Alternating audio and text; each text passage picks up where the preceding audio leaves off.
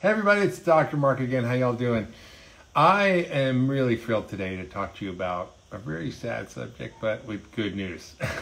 and that is Alzheimer's disease and dementia, which is really ravaging our global population, not just here.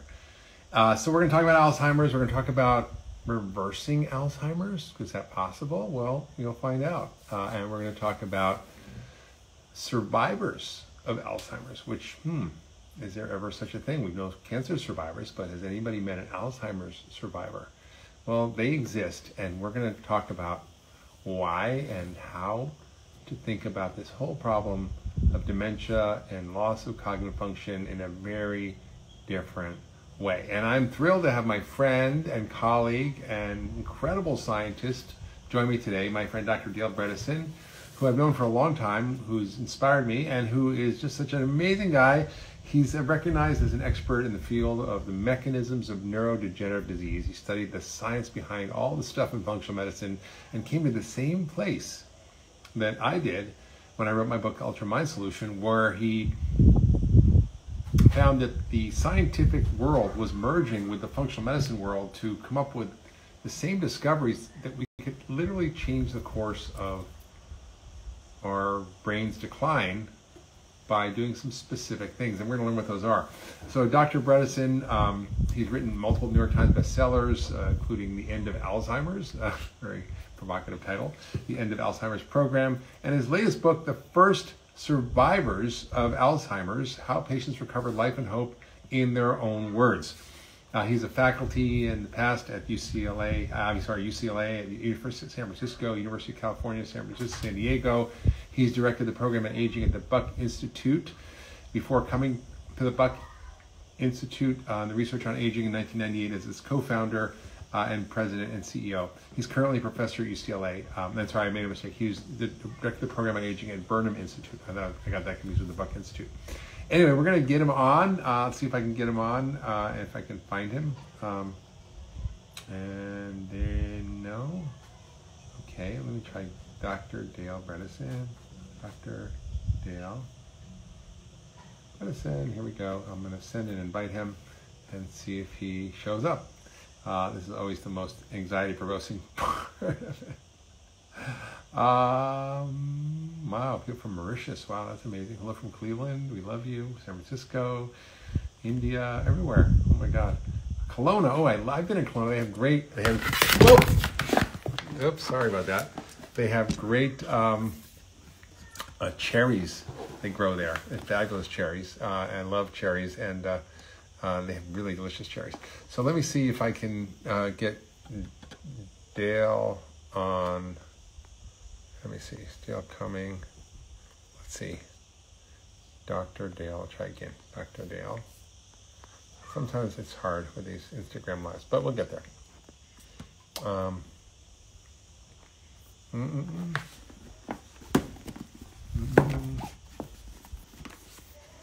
Okay, Dr. Dale, where are you? Come. Oh, from Jakarta. Wow. Amazing. Jakarta. I'm doing good, thank you, Marie. Hello from Colorado, Katie. All right. Look at all these people. Amazing to me, this whole Instagram thing and how people from all over the world are just sort of on it. Give me a second. Let me see if I can get Dale. Not coming on.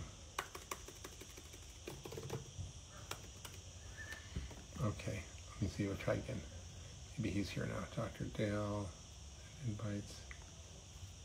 No, we have requests, but I'm not going to invite you because it's not for you, but let me just try again.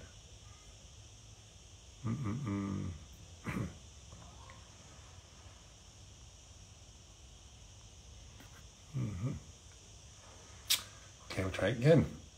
Okay, let's just hopefully do this. But anyway, Dale's work's amazing. You know, I'll just talk for a little bit and see if he can come on.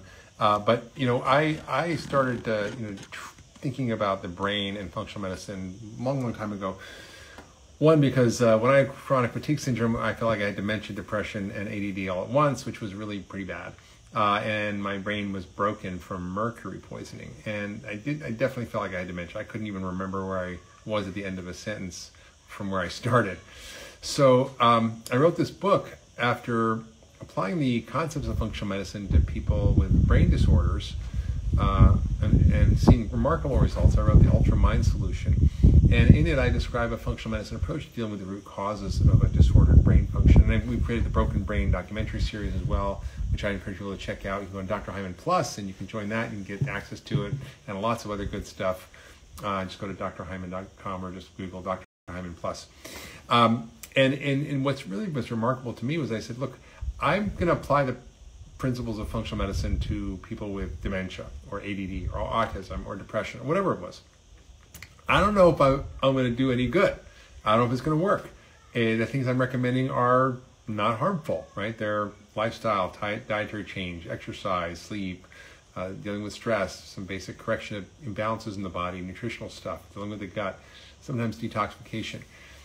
And people started getting better, and I was just shocked. I literally was shocked. I was like, how could this be? I learned this is not possible with traditional medicine. And so that's when I began to sort of really wake up to the idea that the brain was incredibly fixable, that if we applied the science of systems biology and understanding the ways to create a healthy brain, that we could really transform people's lives and even reverse dementia. I remember the first patient I had where I did this, I was sort of shocked because he had full-blown dementia, was diagnosed, but when I started digging under the hood, he had really bad mercury poisoning, really bad.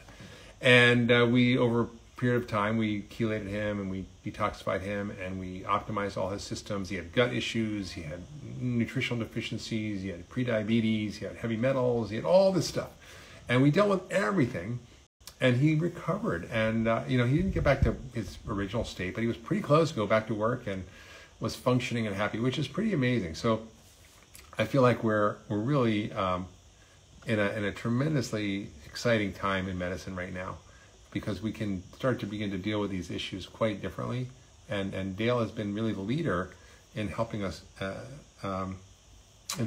actually get a different view of this. And I hope we can get on, because, to think about Alzheimer's survivors, like, that's just not a thing, right?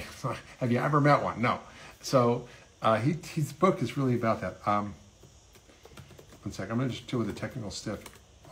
And so I'm just sending another invite to him. Oh, you're in the gym, that's good. Peanut butter and jellyfish. That's gotta be your name, I hope. All right. Here, Dale, there you go again. Dale, I think all you have to do is accept the invitation. I don't know if it's not working. You might have to upgrade your Instagram on your phone, or maybe you can shut it down and start again, try again. And if not, we'll go off. I'll maybe restart this again. But it's been fun talking to you. And I encourage you to get his book, which is really all of his books, The End of Alzheimer's, The End of Alzheimer's Program, the new one, which is the first survivors of Alzheimer's, and how patients recovered life and hope in their own words. It's out. Get a copy. And I think his research is there. This is not just sort of a fringe idea. There's increasingly good research around this, and there was a guy named Dr. Richard Isaacson who's done similar research at, I think he's at Cornell or maybe New York, somewhere in New York, and he did a credible trial looking at a personalized approach to correcting the imbalances that were causing Alzheimer's, and he was incredibly successful with his study. And we had him do grand rounds at Cleveland Clinic recently, and he was, so positive about how we can impact the course. And he thought, oh, maybe we'll just slow it down. Maybe we'll just sort of flatten the curve so we won't get a decline.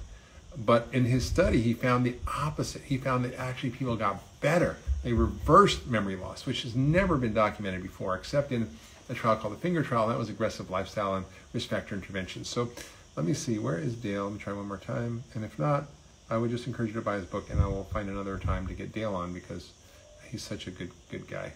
Okay, Dale, are you there? I am going to keep trying.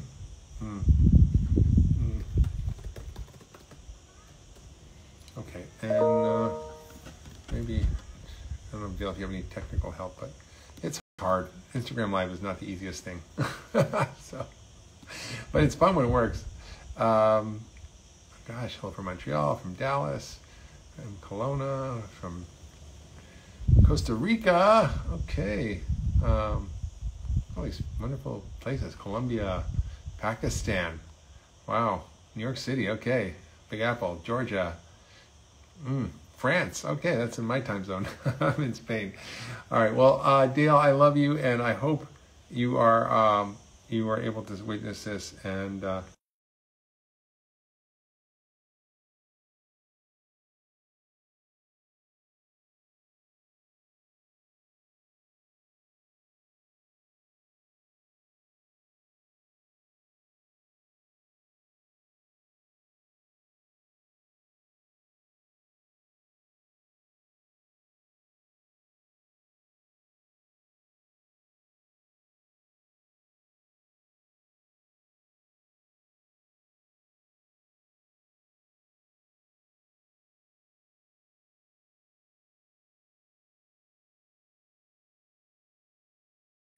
Again.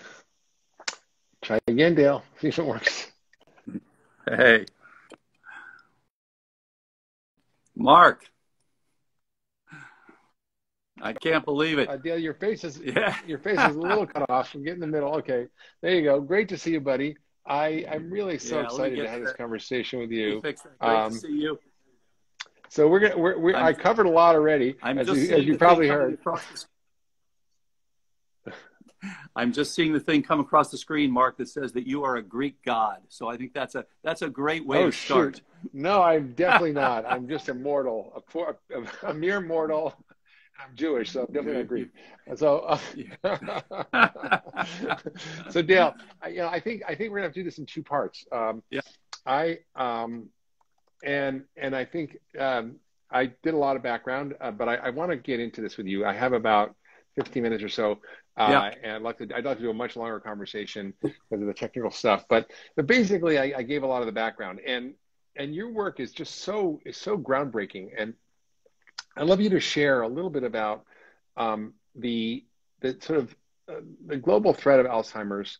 Why it's such a big problem, and why mainstream medicine has got it so wrong into teaching us that maybe we can create a drug that will stall it, but we're really not going to reverse it or treat it in the way that we're doing. And all this is being challenged by your work. So can you share how you've come to this and what you've learned?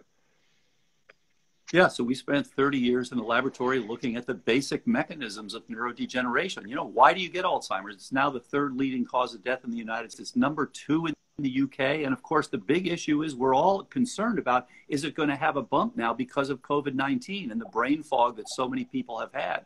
So what we found over the 30 years in the lab is that there are multiple factors. So we always tell the patients, imagine you have a roof with 36 holes, and this is very much up your alley. It's functional medicine, looking at the upstream causes. People had not been doing that. But when you actually do that, we just posted our trial. So you can see it on medRxiv. It's publicly available. 84% of the people actually improved their scores. Not only did they improve their scores on cognitive tests, they actually improved their MRIs. So they increased their gray matter volume and their hippocampal volume, which actually goes down a little in a normal person, went down less than a normal person. A person who has Alzheimer's, it goes down very rapidly, of course. So the MRIs don't lie. These are striking results that really haven't been seen before. Yeah, and so in these people, we looked at their ongoing inflammatory status, at their pathogens, at their toxins, at their mitochondrial function, at their gut leakiness, we looked at their stress levels. We looked at all those things that you look at, but we looked at this with respect to what is it doing to your cognition. And when you identify those for each person and you address those for each person, people get better. And that's why I wrote this book, The First Survivors of Alzheimer's. 7 people talk about their own stories. Holy cow! So this is not voodoo.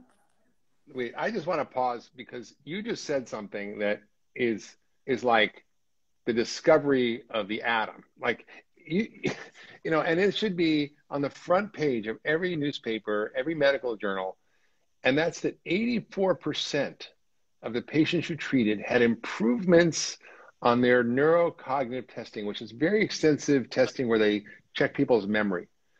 Right. That's really impressive. That doesn't happen. Yeah. In fact, it's only a one-way street for most people.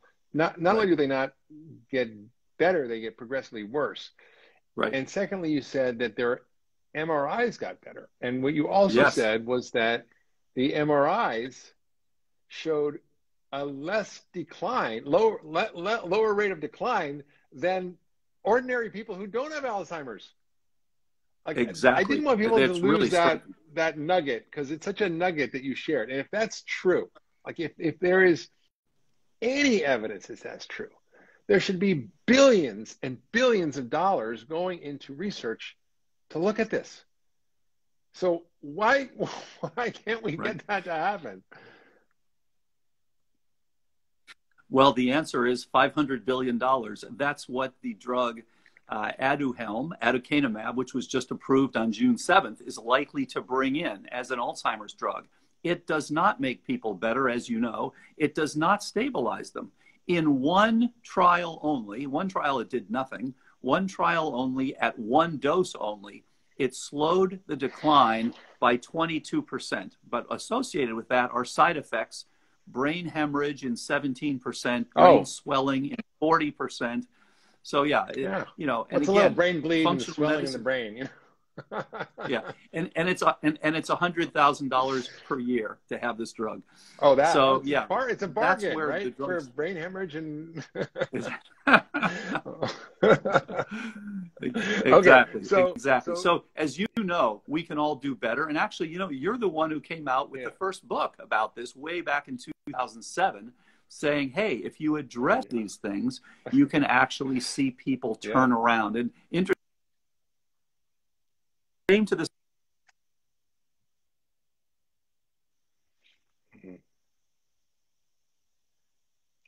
Cut out a little bit. I hope I'm not cutting out. Hopefully he'll come back on. I'm going to share this. Don't worry. I'm going to save it and share this video. Don't worry. Hi from Scotland, Sandra.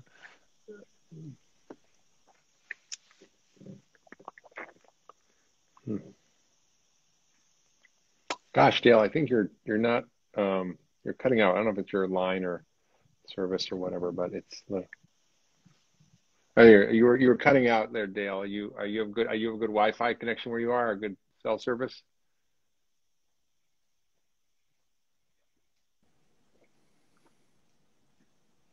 All right. I'm sort of, you're cutting out a little bit. The wonders of live. I can hear you now. Your video is not great, but I can hear you. So go on with what you were saying. Hello?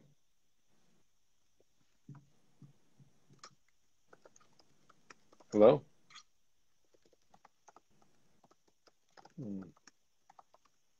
Hello? Dale. Oh my gosh, critical. Dale. Oh, there you are. Can you hear me?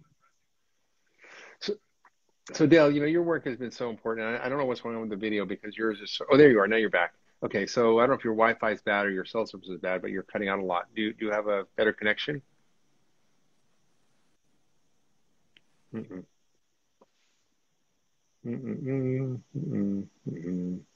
Okay, well, people are wondering how he got the results. And I'm just going to chat for a bit because he's still spinning. The book is The First Survivors of Alzheimer's. So that should tell you a lot. And the program that Dale has created is really derived out of functional medicine. Are you back, Dale? Can you hear me? No, not really. Okay. Anyway, it's really a comprehensive look at nutrition, at the microbiome, at hidden infections, at mold, can you hear me okay? At insulin resistance and prediabetes. Yeah, no, you're coming in and out, Dale, pretty bad. I don't know what the connection is over there. I'm in Spain. My Wi-Fi is really good. And so Dale's used a lot of different modalities to look at all the various problems that can happen that cause somebody to be out of balance or not healthy. And correcting all those things is pretty straightforward. It's a lot of work, but it's pretty straightforward once you start to identify the right things. And it's just that traditional medicine not looking in the right places for solutions. And the book is The First Survivors of Alzheimer's. I'm going to save this video so you're all going to get it. Dale, are you back? Are you there?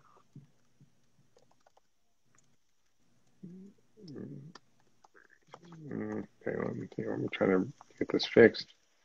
Oh, the wonders of technology. Yeah, can you hear me? Yeah, Dale, are can you you hear me? there? I can, but yeah, I can hear you. I can't really see you, and it's in and out. It's, can you go to a place with better service for yourself?